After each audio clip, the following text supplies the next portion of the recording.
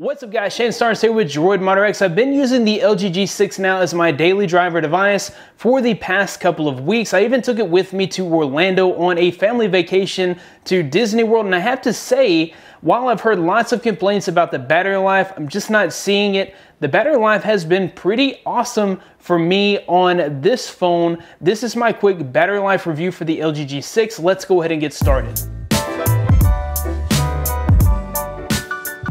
All right, so we'll start out with my battery life from today. As you guys can see, it is 7 o'clock in the evening. I actually woke up today at 7 o'clock, and the moment that I woke up, I unplugged the phone.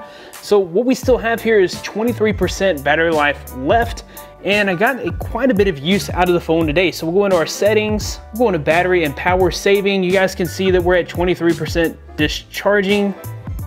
Estimated time remaining is 3 hours and 21 minutes. If we go into battery usage, you guys can see that I've been off the charger now for 12 hours and 51 minutes. If we scroll down, oh, you know what, I'm sorry, I didn't wake up at 7 o'clock this morning. I forgot I woke up at 6 o'clock this morning.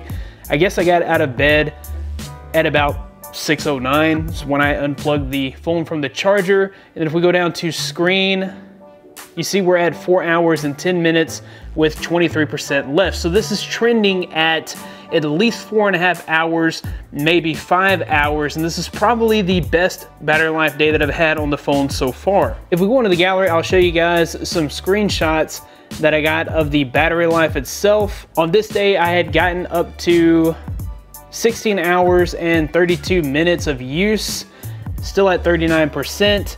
And I had 2 hours and 4 minutes of screen on time. So I was trending towards 3.5 to 4 hours, which is not great, but considering that I was able to use the phone for nearly 17 hours that day, that was actually pretty decent. Okay, this is the day we were in Magic Kingdom.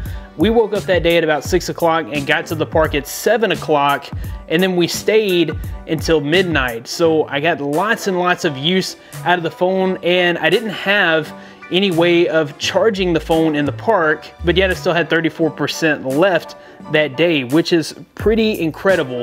If we go over to the left, you see that I had the screen on for 2 hours and 27 minutes. Now, when you're in the parks, you do wait on rides. The longest we really had to wait was about 20 minutes, and of those 20 minutes on those waits, I probably pulled out the phone and checked Twitter or Facebook, or just did some regular web browsing. I didn't have enough time to sit and watch videos while in the park.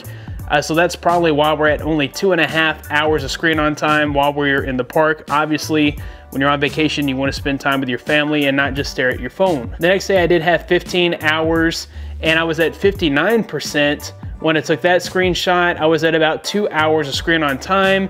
So we were trending to go well past 4 hours. Okay, this was another long day in the park. I had 19 hours. This may have actually been the Magic Kingdom day. I had 19 hours and 9 minutes of battery usage during that day, 25% still left, and I was at 3 hours and 28 minutes. So once again, we were gonna get more than 4 hours of screen on time had I continued to use the phone. But just the simple fact that it's able to last 19 hours during the day, you're normally not going to be awake that long during the day. So because the phone does have doze built in, when the screen's not on, it is just very lightly sipping on battery. The phone has incredible battery life when it is just in standby mode, and it only really consumes battery when the display is on, and still you're gonna get 4 to 5 hours of screen on time, which is average to better than average. As far as I'm concerned, any phone that is able to last the entire day without needing a charge is great in my book. What kind of battery life have you experienced on your LG G6? Let me know in the comments below. If you like this video, be sure to give it a big thumbs up. Subscribe to this channel for more content like this in the future. You can find more of me at droidmodderx.com. Follow me on Twitter at droidmodderx. Thanks guys for watching. Be blessed. I'll see you in the next one.